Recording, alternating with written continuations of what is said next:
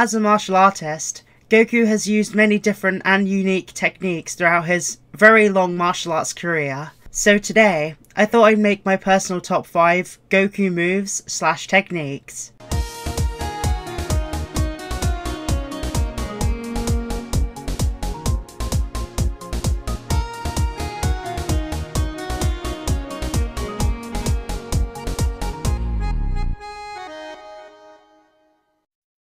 Okay, so I thought I'd quickly mention before I start this that Goku's only actually made one of these techniques, and, well, we don't know whether he learned it off screen from someone else, but it's implied that Goku made it. So most of these techniques will be techniques that he's learned from other people. So, let's begin, shall we? So for my number 5, I've picked the instantaneous movement / instant transmission, and there's a lot to say about this technique.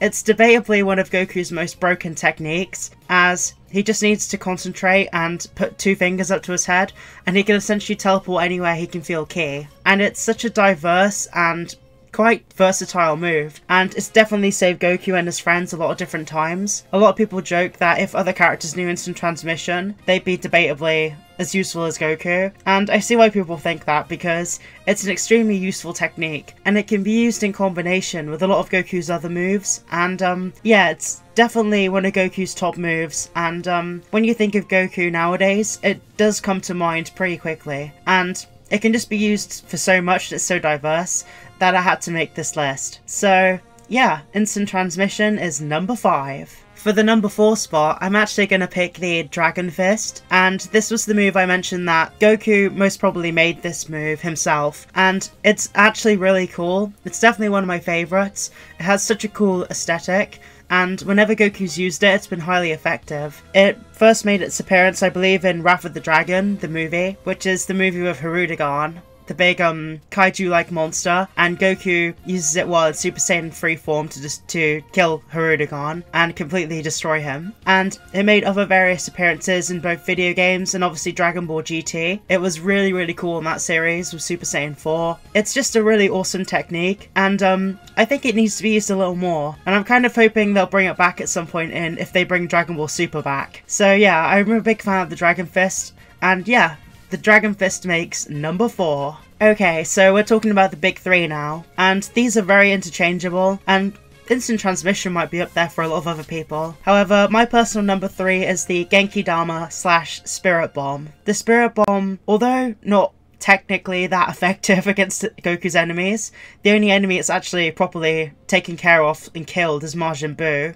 or Kid Buu, you could say. Yeah, he killed Kid Buu with the Spirit Bomb. His other attempts against Vegeta and Frieza were a lot less effective, but we can't also forget Dragon Ball GT, where the Spirit Bomb killed Omega Shenron, so that's another win for the Spirit Bomb. It's been used to defeat enemies in various other movies as well, and it was also used in the Tournament of Power to give Goku a slight momentum shift against Jiren, and it was basically the move that triggered Goku's Ultra Instinct for the first time. And I personally just absolutely love the move. I love the concept of it, that it uses like all living beings' life energy to make it stronger, and I really like the way King Kai / Kaio-sama taught Goku the Spirit Bomb. I like the way it was a technique that he kind of learned to do but not properly, and it was nice the way it was integrated into the story. It's personally one of my favourites, and it's definitely iconic. I personally am just a really big fan of it, and I think it's really cool. So yeah, the Spirit Bomb comes in at number 3.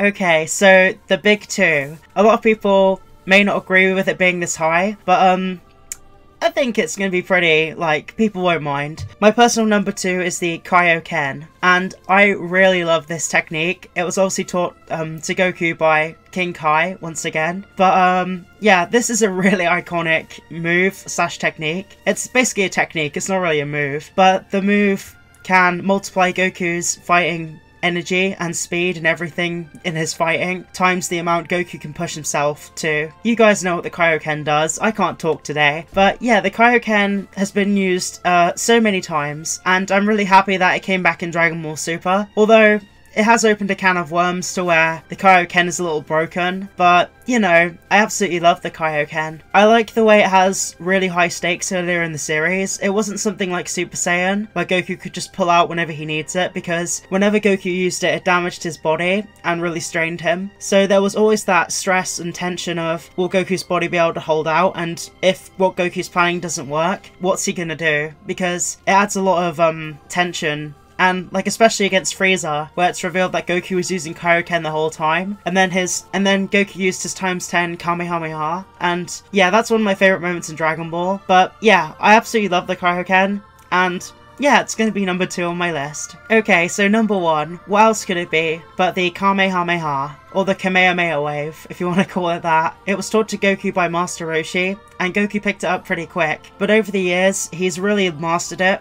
Well, debatably mastered it, because Master Roshi has the best Kamehameha because his energy's perfectly controlled, where if you notice with any other character but Roshi, their Kamehamehas are always kind of unbalanced with the energy, always like flies everywhere, but Master Roshi's Kamehameha wave is an absolutely straight, perfect attack. So you could debate Roshi has completely mastered it, but as in raw power, I would say Goku has really mastered it in his own way. And it's such an iconic attack. It's the attack you first think of when you think of Goku. And I like the way Goku used the Kamehameha in different ways. For example, back in Dragon Ball, he shot a Kamehameha out of his feet, and I really want them to bring that back. That was really creative, and yeah, that was really awesome. If you guys haven't seen it, you should look up the feet Kamehameha wave. It's really, really awesome. And yeah, it's just been used so much, and it's one of Goku's really reliable finishing moves, and also a move to, you know, turn the tide of a battle. And it's just one of Goku's go-to moves to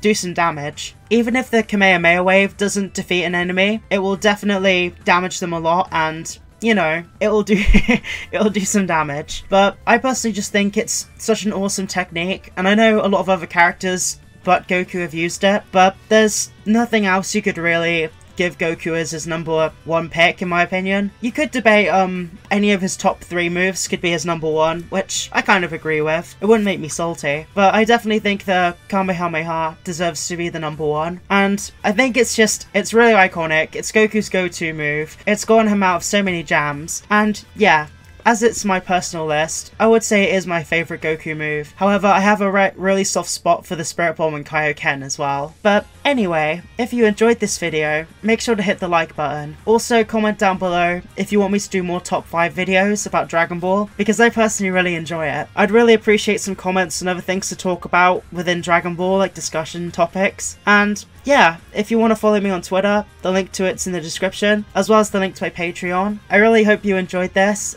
Let me know what your favourite Goku move is in the comments down below. Make sure to subscribe and hit the bell so you get notifications from whenever I upload a video. And also, have a great day. Bye guys!